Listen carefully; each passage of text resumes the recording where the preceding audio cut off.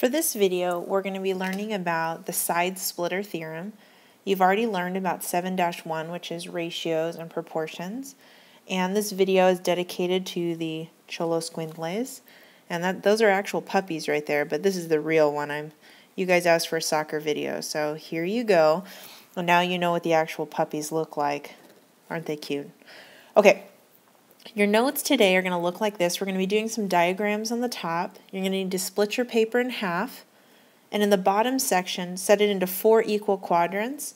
The left side will be 2 examples and the right side will be 2 tries. And before we get started, make sure you have a marker.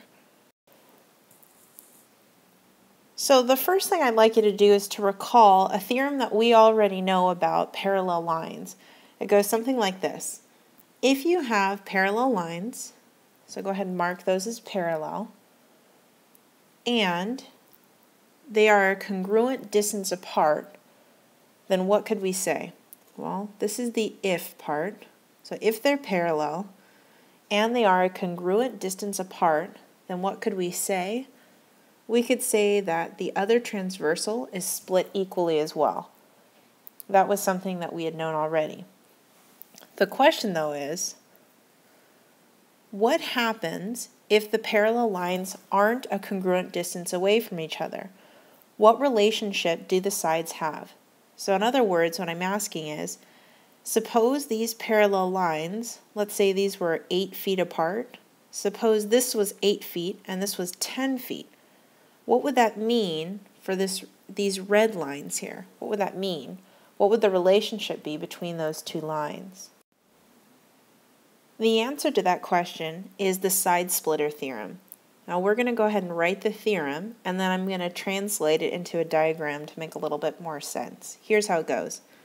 If a line is parallel to another line, so if a line is parallel to another line, then the transversals that are intersected, this transversal and this transversal, they are split proportionally.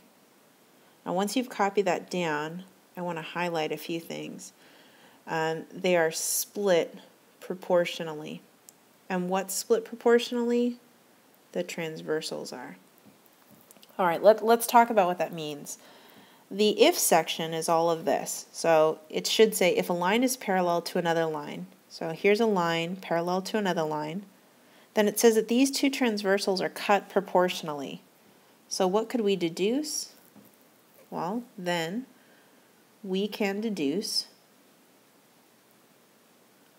that AE is proportional to ED in the same way that AB is to BC. What I'm really saying is that their ratios are the same.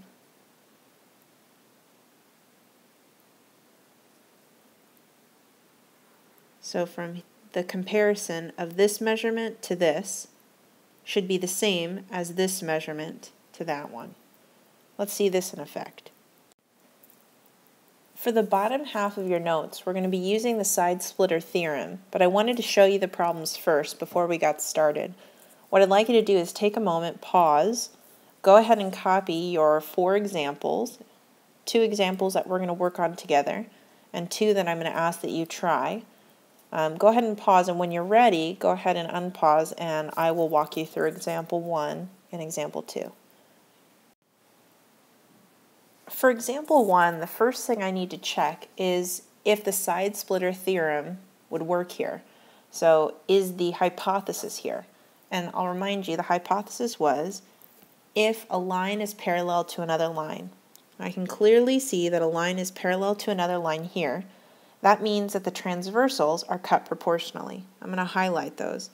I've got my green and I have my blue. These are the 2 transversals. Now they're cut proportionally by those parallel lines. That means I have 2 equal ratios, or a proportion. I could say that 8 over 10 would be one of those ratios, and that should be equal to 6 over x. Now, one of the options for solving a proportion is to cross multiply. So I'm going to go ahead and cross multiply. When I do that, I get 8x equals 60. I divide by 8 on both sides to get x equals 60 over 8.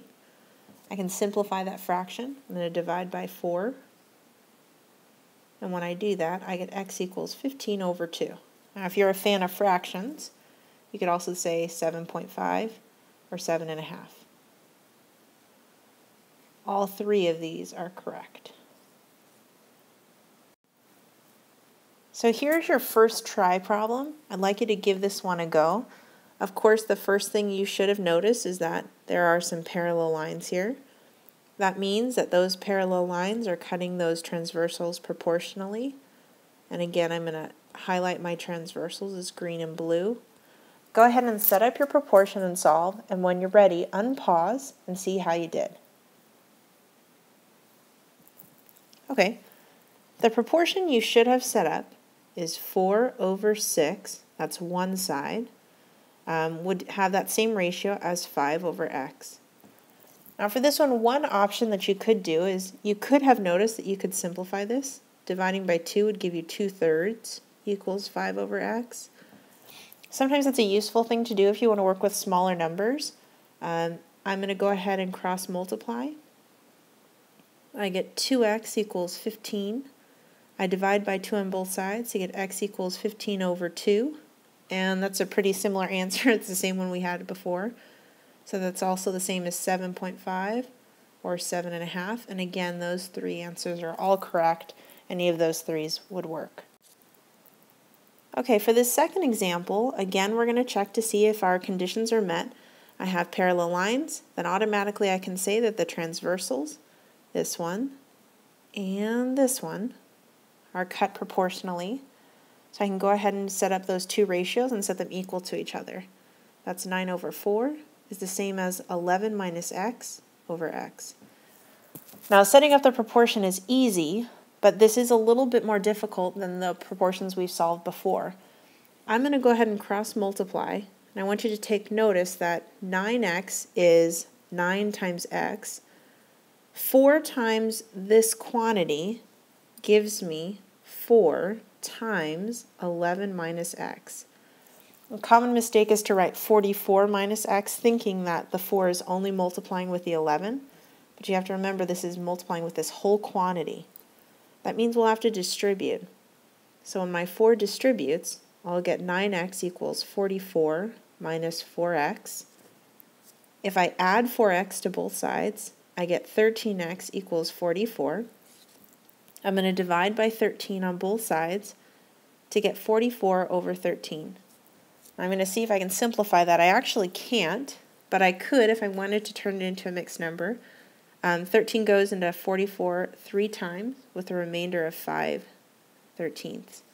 And both of those would work as answers. You could do a decimal, but it would be irrational.